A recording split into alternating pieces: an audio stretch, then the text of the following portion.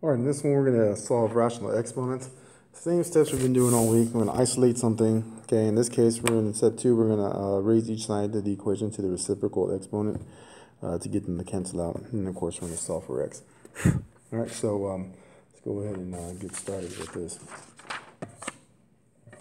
All right, so example 1. All right, so what I want to isolate right now is the x to the 3/4, which is already isolated. So now all I got to do is take its reciprocal power. Okay, so we flip the fraction and then take it to another power. So we raise it to the 4/3 power. So we got to raise the right side also to the 4/3 power. Okay, so when we do all that, these things are going to end up canceling out. 4s will cancel out, 3s will cancel out, and then that will leave us with just an x. Then in our calculators, we can use 125 to the 4/3 power, and that's going to give us 625. Okay. Example 2. Okay. Here is our power, so to speak. We're trying to isolate. We want to get rid of that 3, so we can divide both sides by a 3.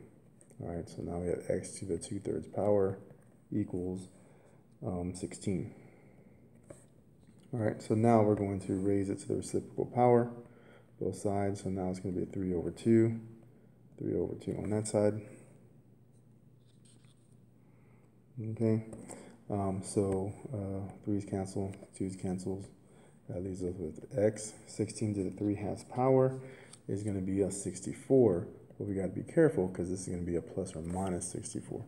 Okay, reason being is we got to watch out for that 2 on the bottom. That's our index. So if we were to convert this, this would be 16 over 12. Okay, so root 2, 16 to the 3rd power. Okay, and then right here, those 2's, that's our index, and we need to watch for them being even. Okay, when we have even powers, we got to put plus or minus, but nonetheless, this is our answer. Okay, now I'll jump to example 4. Okay, and I'm going to do this one because we got to do a lot of cleaning here. Also has a parentheses, so we need to isolate all of this here. All right, so that needs to be by itself. Remember, the inside of the parentheses belongs to that power. Parentheses shows ownership. So subtract 3, both of those, it's gone.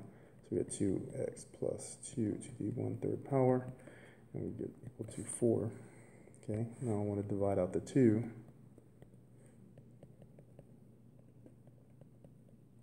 So x plus 2 to the 1/3 power, that equals 2.